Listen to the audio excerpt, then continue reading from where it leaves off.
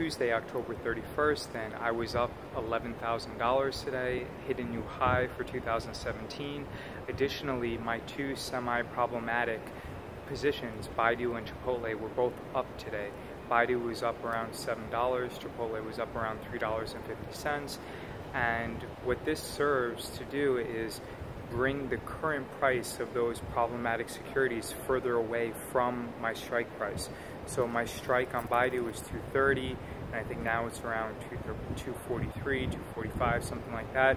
And Chipotle is expiring this Friday, and then I have another position expiring the following Friday, and both of those strike prices are at $250 a share, which gives me around $20 of cushion and leeway from its current price.